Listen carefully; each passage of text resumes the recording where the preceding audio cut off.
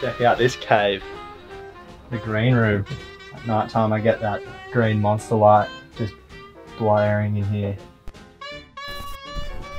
Have you got any pies in the oven? So I actually live under the same roof as a cafe. Those tables are shut down at the moment due to COVID, but usually there's a good congregation of about 30 to 40 people sitting out there brewing in my front yard.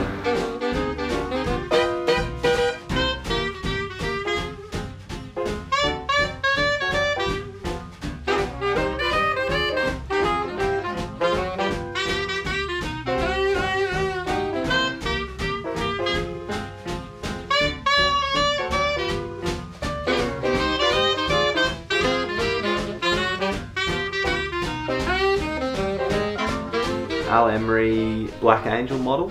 6'1", 18 5/8, 2 5/16, glass in saws. It's a nice feeling not being able to just like mess with the bottom half of the surfboard. Sucks to travel with, but I figured I'm not traveling anywhere for a while, so might as well run some glass ins for a bit. First board, the Mullet Brits. Yeah, there's like an airbrush Go Harry on the side. I think my dad got him to put that on there.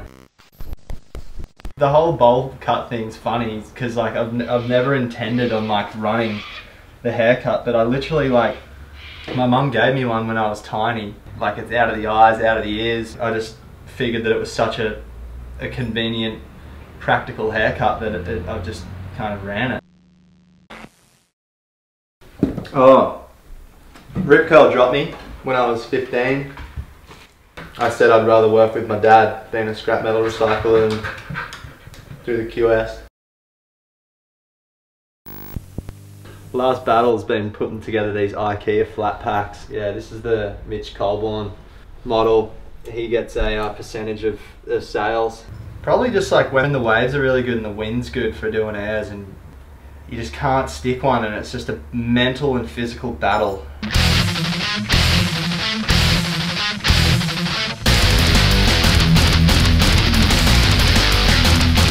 Sometimes you come out on top, sometimes you just get fucking stomped to the ground.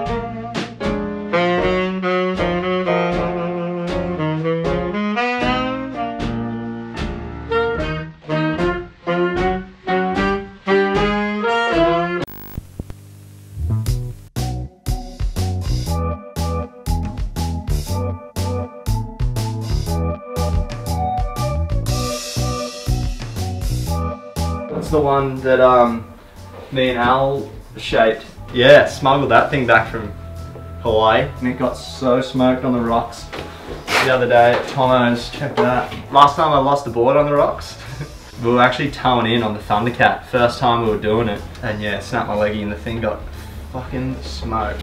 Yeah, it smashed a rock there.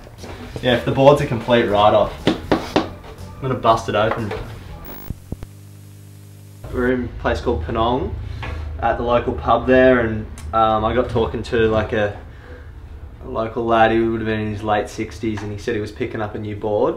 This guy Paul Gravel, a local shaper, he was set up like in like an abandoned church kind of thing, and he'd been shaping in there for years. Basically the guy who's picking up the new board couldn't afford to get home because he had no money for petrol, so he was trying to flog his old board to pay for his new one and then pay for petrol to get home. I kind of like was going to buy it off him anyway just to support him and make sure he got home safely. 7'4", had like a little baby swallow on it, glass in fins, nice gloss finish. It looked like it had been like 20 or 30 years old, but it just looks like it'd been kept in really good condition. Yeah, bought it off a guy for 200 bucks. It's nice riding boards that have little backstories like that. Could be that.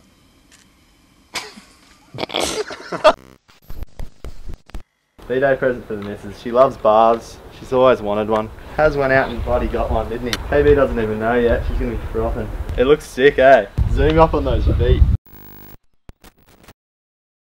My mum's from Cornwall, and I actually spent some time over there. I went to school there. I'm a little pommy boy. Was this board actually, with Bryce Young. Nat Young got these like rice paper lambs from Vietnam, like in the 70s, and he had them laying around the garage, and he gave me one to put on this board. It's got so much kick, this thing, it's a joke. But it came at the right time because a lot of the roads and national parks have been closed. So the only way in and out is with this guy right here.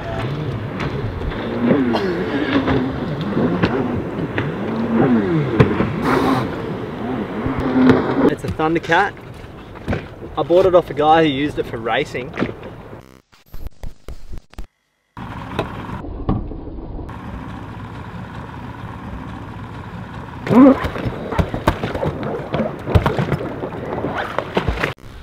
Last surf trip I went on was to Fiji.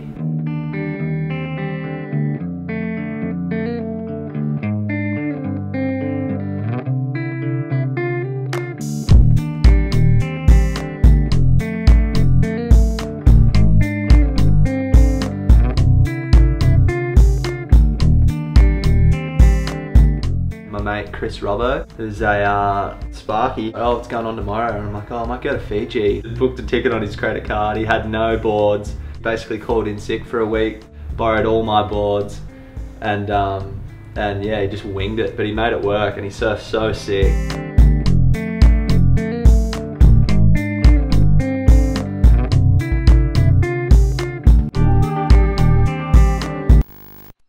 Last house guest was Dion, and he left all his shit here.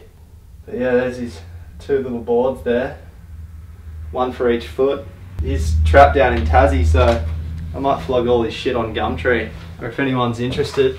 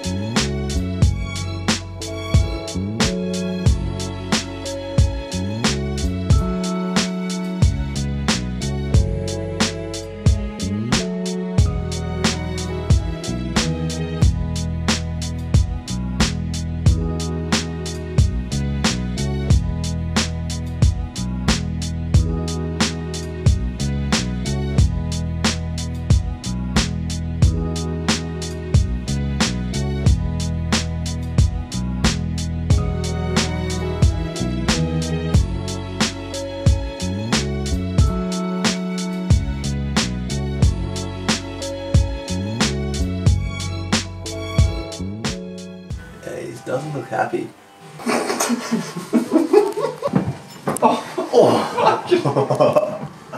Oh no, he's gone for good now.